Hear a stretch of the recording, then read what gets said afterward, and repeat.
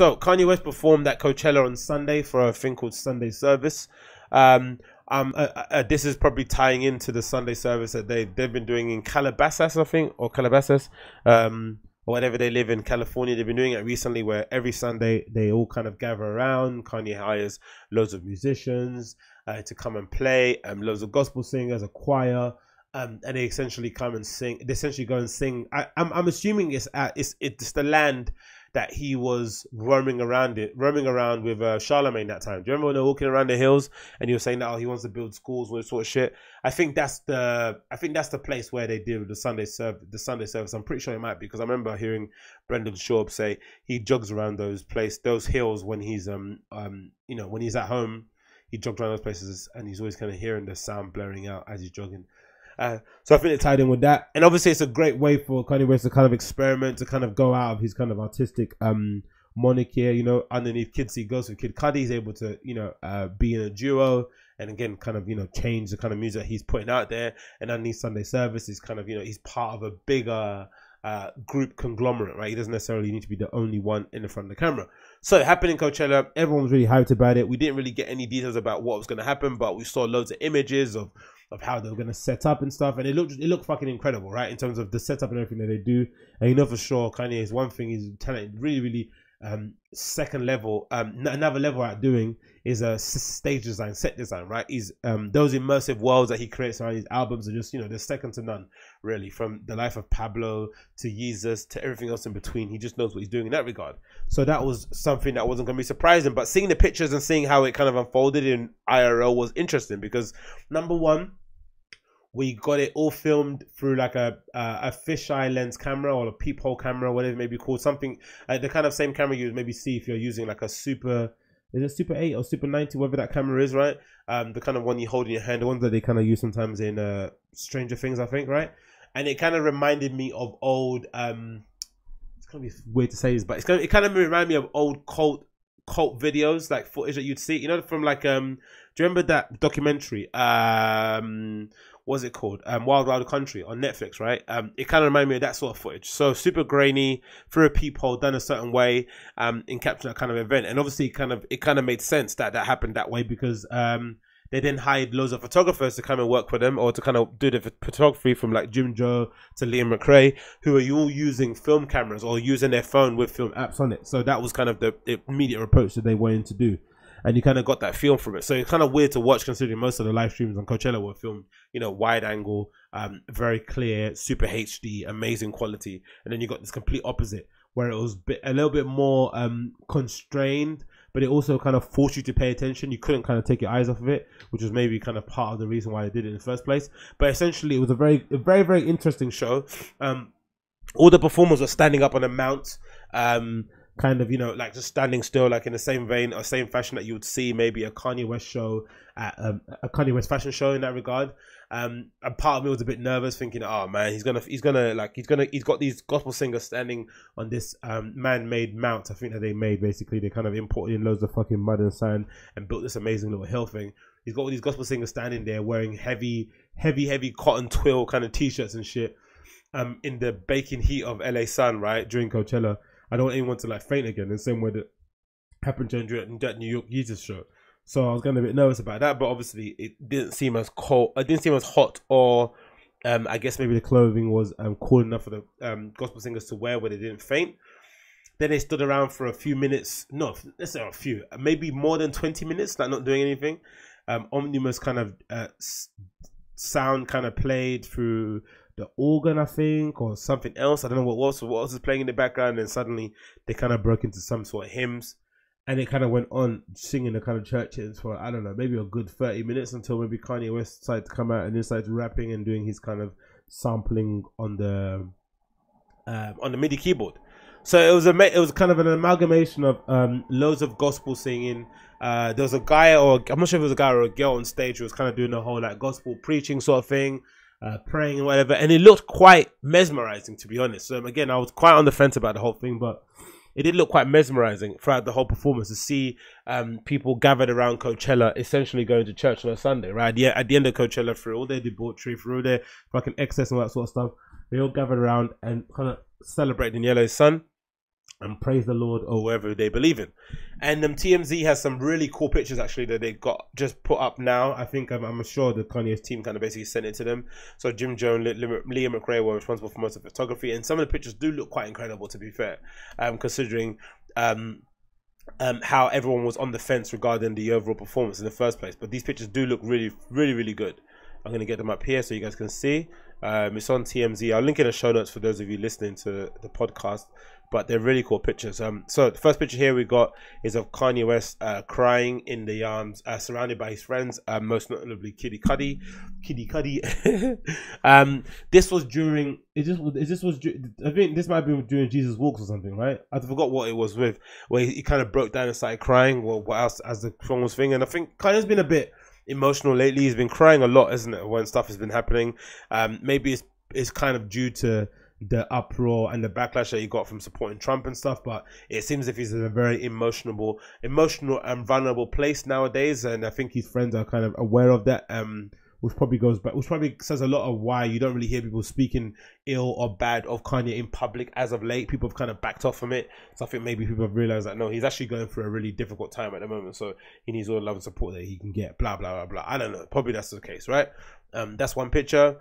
Then you've got here a picture of, I think, Kanye with one of his daughters. I think that might be North there, chilling out again. Great. I love what he did with his hair dye. He kind of, loads of purple hues in it, tie dye all over his head. You got Tiana Taylor dancing on top of something here with her amazing braids. Tiana Taylor looked fucking awesome. She had like a kind of a long sleeve bikini thing on with the side of her thing showing and the trousers kind of slung low. Looked incredible. She looked awesome. She looked fucking awesome. Really cool outfit. But again, when does Tiana Taylor not look good in clothes? Here's Kanye kind of kneeling as they're performing as well, just kind of meditating to himself. I really like the t-shirt. Really, the cut of the t-shirt is awesome, isn't it? It's incredibly oversized. Like the shoulders come down. The shoulder seam comes down maybe past his just above the elbow. It's incredibly long shirt, but it does look really good. It fits him amazing. Again, a really cool, comfortable maybe shirt to wear during those kind of performances. You got Chance the Rapper, who fucking smoked his performance, man. You could tell he was super amped to be performing essentially at church in public in front of people with Kanye West as kind of, main guy. So that was fucking awesome to see. Kanye West again with Mike Dean to the side. I love Kanye West's cargo pants. He's making a lot of these, but they haven't released as of yet. Hopefully they come out soon. But those cargo pants that he makes are fucking awesome, man. Hopefully he releases more coming soon in the future. But they look really cool. Doing his thing there. What else you got? This is another picture of maybe Chance, I think, with a microphone in his hand, taken by Jim Jones. An awesome picture. A picture of somebody from the gospel choir with a headset on. Another picture here from the down, looking up. That looks fucking cool. We've got a picture here with 2 Chainz surrounded by people in the choir as well, hanging out. Loads of names that we'll probably mention. I think might be 2 Chainz's wife there on the side too. You got Kid Cudi and Jaden Smith, sorry. Another picture here again. You've got the kids dancing, having a good time. Kid Cudi with the chains on. Got a picture of Chance the Rapper with his wife and children. Another picture of Kanye West in the tie-dye prints all over his head. A picture of 007 Shake, who was there, just kind of absorbing it all, being in the moment, and just kind of standing there stoically. That was quite cool to see. Another picture of Kid Cudi and Mike Dean. A picture of Travis Scott and Kylie Jenner. The family were there. Lala Anthony and Kim Kardashian there, hugging and embracing. A picture of the team of the gospel choir again, running down the hill, having a good time. Kanye on the keys. Smiling, brimming, the choir again, singing hallelujah. DMX did an amazing prayer during the service too. That was incredibly powerful and very DMX-like. That was cool to see. It was just a shame that he just turned up in his own clothes. He didn't care about what they were wearing. He just turned up. He just wore his own shit. That was funny. Again, Kim Kardashian. I'm not sure what those sticks are that she's got on the side of her arm. Are they crutches? What's wrong with her legs? Can she not walk or something? I don't know. That's Kim there. I don't know what's happening there, but yeah, that's her. With North again. Let's get this. Yeah, the angle's probably messed up there, but anyway, continue. There's Chance the Rapper again, chilling. Kanye again on the keys. Good sight to see, right? I wonder if that's the original keyboard that, you know, that picture that he's got where he's on the keys. I don't know if his mum took it. It's a professional picture where he's like, I wonder if that's one of the original keyboard from that picture. I'm not sure if it is. It might be. Who knows? Another cool picture of somebody reaching out into the heavens with the sun beaming down on them. More pictures again. More pictures of the crowd and the choir on the mount. And I think that is maybe the most impressive picture of them all, right? In terms of set design. So essentially, you've got this amazing stage that they've set out, right? This space where it sort of looks, I don't know, how would you call it? Like a little bump, right? Around. Then the mound kind of rises up so that, I guess, so that everyone can see, right? So from every angle of the crowd, you can see them performing on that hill, because I guess, because there's no screens that were showing the performances, they could only really see them from afar from that hill. And then they had security lining the entire perimeter of the base of that hill, so that all the VIPs could only stand on the bit that they were there, and then the performers at the top. So it was really fucking cool to see. Again, aerially, we didn't get many aerial views because, again, it was filmed through a peephole camera. But I think these kind of pictures really kind of bring to light like how amazing this performance was and what it looked like and how kind of great it looked overall. And again, it just looks fucking incredible, doesn't it? You have to really be honest. Like, this picture's from Coachella, I guess, right? They took them from above, maybe from a drone. It does look fucking cool. And I guess, I don't know, my verdict on it is kind of skewed. I think I'm happy for Kanye for the show and what happened and whatever, and how it made him feel. And I guess maybe it's a way for him to connect again with the higher powers, and for him to maybe have some direction in his life and that sort of stuff, especially from the turmoil he's gone through since the whole Make America Great Again and Trump thing. But there is a part of me that's a little bit like, I don't know, like, should I now be caring about church because I'm a Kanye fan? Like, should that be my prerogative? Should I be following Kanye down the church path? Should I now be trying to go to church, becoming more spiritually aware or awakened or that sort of stuff? And I think probably not. I don't necessarily care for that sort of stuff. And I think there's a part of me that thinks it's a bit disingenuous. It's maybe coming from a place of trying to repay his reputation, which I'm sure he doesn't really care about as much as we think he does. But there is a part of me that probably thinks, like, you know, his ego has to have taken a dent when he came out, jumped out and supported Trump and had the entirety of the hip-hop community kind of like tell him to fuck off, right? There must have been something that really hurt his ego.